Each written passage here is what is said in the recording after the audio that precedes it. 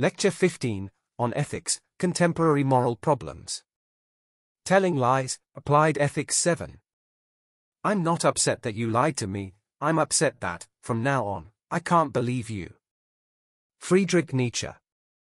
1. Introduction. Our text opens this chapter, as philosophers often do, by questioning the obvious: what is it to tell a lie? Our text asks, is it always wrong to lie? This is another of the old ethical questions that date back to the earliest human interactions. Indeed, the ethics of lying has been used in examples multiple times in this series of lectures, but in this chapter, it takes center stage. We know that there are punishments for lying in many situations, though the punishments from our parents may not be as harsh as the punishments for perjury under federal law. We are warned against lying from our very youth, by every authority figure in our lives. Indeed, honesty is a virtue touted by nearly every institution, be they financial, religious, political, etc. Everyone wants an honest face. In this chapter, we will analyze lying through the major ethical lenses we've examined in our text so far. 2. What is it to lie? It is actually quite common to get this mixed up. I can recall many instances of friends and acquaintances saying things like, "Oops, I lied," when they learn that they were wrong about something they said. I also once met a young woman who was incredibly pretentious and who had recently undergone a religious conversion. She claimed to be averse to education after having left university because of all the lies. She would go on and on about what she called the world, and all its lies, and how college professors were spreading the lies of the world. It turned out that anything she heard that didn't conform to her religious scriptures she would call lies. Is it clear what's wrong with these first examples? To elucidate this, let us first examine our text's examples and ask ourselves whether there is a proper lie involved in any as we read them. 1. A friend asks you where you went on vacation last year. You say, Cambridge, which they understand to be Cambridge, UK, but you really mean Cambridge, Massachusetts. 2. You are teaching chemistry to primary school children, and you hold up a soccer ball and say, atoms are just like this. 3. You are having a really bad day, your partner has split up with you, you have lost your house keys, and your friend just shouted at you. You meet an acquaintance in the corridor, they say, how are you? You say, fine thanks, and you? 4. Your grandmother has saved up her pension, bought some wool, and knitted you a jumper. You hate it. She is visiting you and you put it on. She asks, smiling, so, do you really like it? You reply, of course Grandma, thanks so much for thinking about me. 5. You are taking a math test and one question asks the solution to sin squared plus cos squared and you write, 10, the answer is 1. 6. A recent divorcee keeps wearing his wedding ring. 7. You are smuggling Bibles into China. At the border, the guards ask you what you have in your truck. As it happens, you have hundreds of Bibles, so you say, oh, hundreds of Bibles. The guards think this is a joke and wave you through. Now, did any of these 7 examples constitute lying? Let us evaluate them each in turn before returning to the first 2 examples to apply what we will learn about lying from our text's 7 examples. Example 1 is merely an honest mistake on the part of the friend asking about your vacation. You meant Cambridge, Massachusetts, but the only Cambridge your friend is aware of is in the UK. Example 2 is a little more difficult. Our text identifies it as a lie, though not necessarily an immoral one. This is because you cannot communicate all of the details of chemistry in a single class to young children. However, I would argue that this isn't a proper example of a lie, merely an explanation by analogy. Atoms are often illustrated as round and containing mostly empty space, much like a soccer ball. When you give an analogy to help someone understand something, you are not claiming that everything about the compared objects are perfectly identical, only relevantly similar enough to aid in understanding. For example, when we describe the movement of electricity, we use the analogy of flowing liquid. The electricity flows through wires like water through tubes, but they are not exactly the same thing. And as imperfect as the analogy between water and electricity, we might not be able to improve upon the conception of flowing when describing the movement of electricity. Example 3 doesn't appear to be a lie either. After all, fine isn't the same as great, but you will survive. Furthermore, it is merely a customary gesture of friendliness. If it was a simple, good morning, you typically wouldn't respond with, no it isn't, and saying good morning back wouldn't seem like a lie either. Further still, replying to this customary greeting with anything else may be inappropriate. Stopping someone in passing to explain why you're not fine would seem like a cry for help, and make someone who was just trying to be polite feel as though they need to abandon their business to help you. Perhaps they will feel the unpleasant need to abandon the polite custom of asking how people are in passing, but, at any rate, this does not appear to be a proper lie. Example 4, however, does seem to be a lie. Telling someone something that you know is not true with the intention of deceiving them is lying, though, in this case perhaps just a little white lie. In example 5 there is no lying taking place, just miscalculation. Example 6 could be an example of lying if the motivation was to lead others to believe he was married, but if he couldn't take it off because of attachment or hadn't yet come to terms with the divorce, then that may not be lying. Example 7 also appears not to be a lie if the intentions were honest, but the guard interpreted it as a joke. The takeaway from all of these examples is that lies are not merely saying something that is false, as in the first example I gave and the fifth example from our text. Lying is also not necessarily verbal, as we saw in example 6 with the wedding ring. However, in example 4 we see that all the boxes are checked for what constitutes lying. Something untrue is communicated with the intention of deceiving someone, in this case grandma, and even though it was done so from good intentions not to hurt grandma's feelings, it is nevertheless a lie. If we look back to the second example I gave, we can see that she is misusing the term lie, as well. Even if everything that didn't agree with her religious scriptures was in fact false, her college professors are not part of some cabal intent on deceiving students by leading them away from some religious text. They are trying to teach subjects to which they have devoted a considerable amount of study and are sharing information that they believe to be true of those subjects. Therefore, if you are not knowingly sharing false information for the purpose of deceiving someone, then you are not lying, though everyone is fallible. Being wrong is not enough to constitute lying. 3. Utilitarianism. Our text begins this section by reminding us that what makes something good, on the utilitarian view, is whether it creates the greatest good for the greatest number of people, with good defined as either happiness, pleasure, well-being, or preference, depending on the version of utilitarianism we are considering. Therefore, we cannot determine the moral characterization of any act, including lying, independent of its context. Furthermore, every individual's good is equal to everyone else's in importance. For example, recall the trolley thought experiment.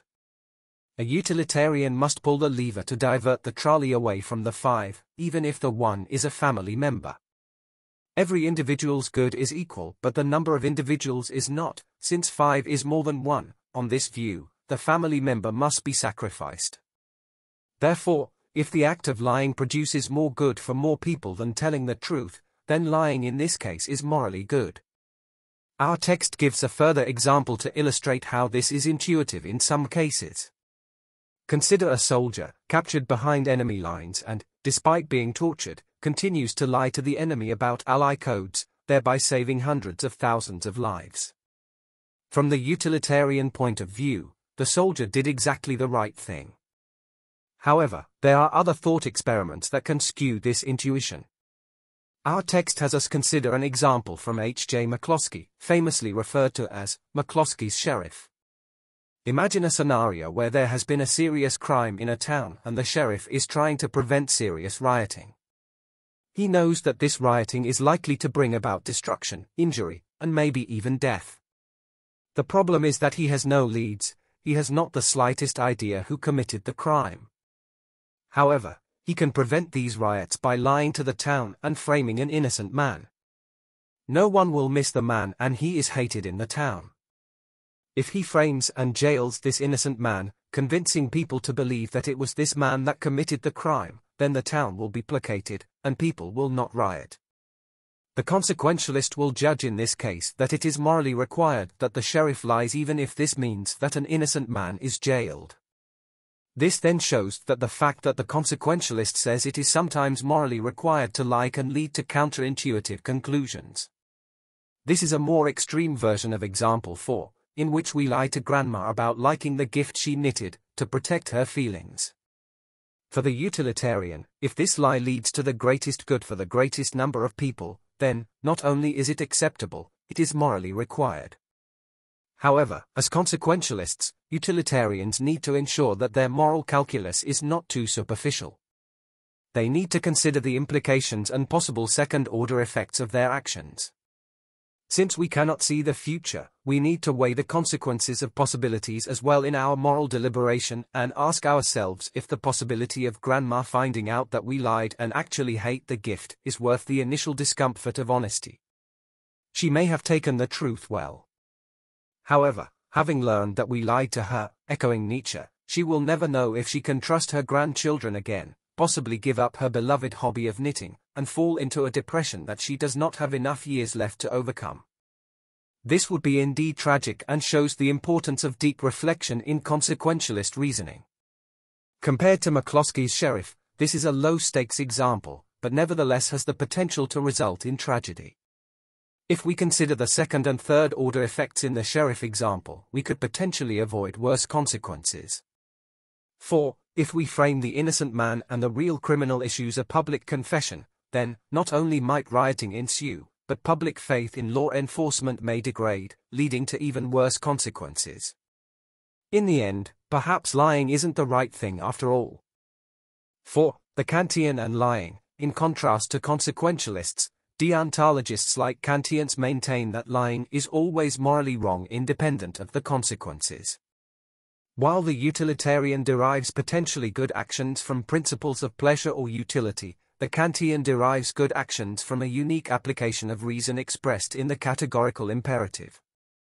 Lying fails the first formulation of the categorical imperative, also known as the universalizability principle, which states that we should act only according to that maxim through which we can at the same time will that it become a universal law. Since the maxim, everyone should lie when it benefits them, defeats the whole point of communication and destroys trust, it leads to a contradiction, and having led to a contradiction, is irrational. Since the maxim is irrational, it is also immoral. We can see also that lying fails the second formulation of the categorical imperative, also called the formula of humanity, which states, "So act that you use humanity, in your own person as well as in the person of any other, always at the same time as an end, never merely as a means." To treat someone as an end is to respect them as equally important rational beings. However, lying to someone disrespects them as rational beings because it taints the beliefs they will use in their deliberations, hindering their rational processes, and depriving them of decision-making opportunities. Lying, therefore, does not treat others as ends in and of themselves, so it is morally wrong. Our text points out that this doesn't seem right if we reconsider the tortured soldier example. However, the Kantian isn't committed to the conclusion that the soldier must tell the truth to the enemy, but merely not lie to them. In this situation, the soldier can remain silent. In cases where you cannot remain silent, such as in the grandmother example, the truth can be sugarcoated yet remain the truth. So, there are ways to make Kant's approach less objectionable if we think hard enough about it. However, as our text also points out, there will always be cases where telling the truth will seem morally counterintuitive. 5. Some final thoughts about the political context. In this section, our text offers commentary on what has been popularly referred to as the post-truth era. The post-truth era, that our text argues was ushered in by the Donald Trump presidency, is characterized by a general distrust of historically honest institutions, politically polarized tribalist journalism, constant appeals to, and dissemination of, fake news, and the development of oxymoronical concepts like alternative facts. It would be inappropriate to point fingers here regarding who is to blame for our current, problematic political landscape, but it is uncontroversial that the enumerated issues are real and that they have moral implications. For example, fake news has become so common that social media groups are on constant watch for the spread of misinformation and provide disclaimers to alert users of potentially fake news. The unfortunate fact, discussed earlier, that many people are unclear about what lying actually is, the public's general lack of information literacy, and a growing acceptance of relativism, all serve to aggravate the problems of the post-truth era. 4. If people don't know what lies are, can't tell the difference between news, ads, or propaganda, and believe that everyone is right about whatever they personally believe, then how can truth ever be salvaged? Our text concludes this section with a series of its own questions for us to consider, namely, do you think the concept of a lie has changed throughout time? Has the political landscape changed so dramatically that the concept of lying has no currency? What is the current moral status of lying? If politicians and constituents do not care about the truth, then does this affect the moral status of lying, at least in the political arena? Obviously, lying at the highest levels of government is a moral problem since its implications aren't merely the concerns of voting citizens, but for the international community as well. 6. Summary. Our text concludes, philosophers, in many issues, like to start by asking what we mean by the key term. Once we ask the question, what is it to lie, it becomes quickly apparent that the issues are complex and unclear. To lie does not just mean to say something false, rather it has something to do with trying to get another person to believe what you claim to be true, when you in fact think it is false. Different theories we have looked at so far in this book have different responses to the question, is it wrong to lie? The utilitarian says, it depends. That is, if the consequences of lying are better than telling the truth, then we are morally required to lie. The deontologist, the Kantian or divine command theorist for example, thinks that lying is always wrong. There are no situations at all when it would be morally acceptable to lie. Both the consequentialist and the deontologist's responses seem to lead to counterintuitive claims. One possible way to respond to this is to revisit the definition of lying and claim that the counterintuitive responses to moral questions regarding lying arise because of a false or incomplete understanding of what it is to lie. Finally, we might simply reject the requirement of capturing our intuitions at all. We might simply say, so much the worse for our intuitions. We finished this chapter with some general thoughts about truth and lying in the political arena. 7. Questions and tasks. Though our text has left us with a mountain of questions, and the issues to consider section asks 11 more, please at least answer the following before next time. 1. Read 1 through 7 at the start of this chapter. Do you think these are cases of lying or not? Give reasons for your answers. 2. Do you think it makes sense to talk about lying to oneself? If it does, how might this change our definition? 3. If you had to go for either a deontological approach to lying or a consequentialist approach, which would it be and why? 4. Do you think that we are living in a post-truth era? If so, how does this change, if at all, how we think of lying?